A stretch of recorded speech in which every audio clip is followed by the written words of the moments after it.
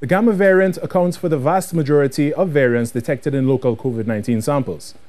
Virologist Professor Carrington said this is one example of a variant of concern, which is one of 3 variants detected in the country. Kimberly De Souza has more. The Alpha, Gamma and Delta variants have all been detected in local COVID-19 samples. Professor of Molecular Genetics and Virology, Dr. Carrington, said these variants are all referred to as variants of concern, adding that the Gamma variant accounts for the vast majority of cases detected. And then we have Gamma, which is noted for being more transmissible, and there's some evidence of increased lethality, so increased death, but most vaccines retain their effectiveness against Gamma.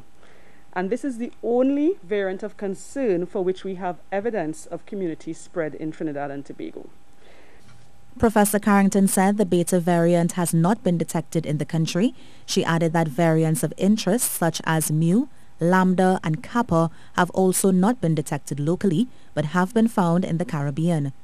While the 6th Delta variant case was recorded in the country on Sunday, Principal Medical Officer of Health Dr. Miriam Abdul-Richards noted the Delta cases were detected in persons who were being quarantined. Because according to the national policy on returning nationals, they would have been considered unvaccinated. All persons have been treated and managed in our parallel healthcare system, and some have been discharged and others are doing well. Both Dr. Abdul-Richards and Dr. Carrington encouraged people to get vaccinated. Dr. Carrington also sought to clear up a misconception that people should not take the COVID-19 vaccine, as vaccinated people can contract the virus. She said vaccinated people are less likely to be hospitalized and less likely to die from the virus. Kimberly De Souza, TTT News.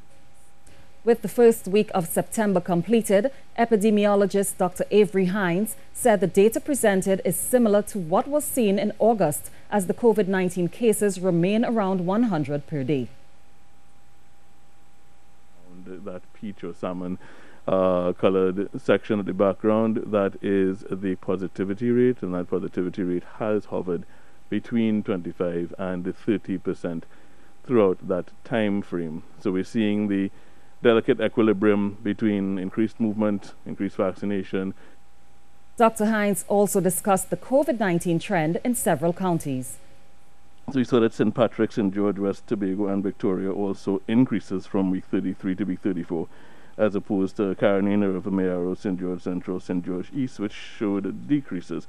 And that balances itself out to have similar numbers from one week to the next. Dr. HINDS said he expected to see an increased number of COVID-19 cases among the traveling population. And 6 more deaths due to COVID-19. The death toll is now 1,336. There are also 110 new positive cases. The number of active cases now stands at 3,771. The Ministry of Health says there are now 413,736 fully vaccinated persons, with 523,198 persons receiving a first dose of a 2-dose regime.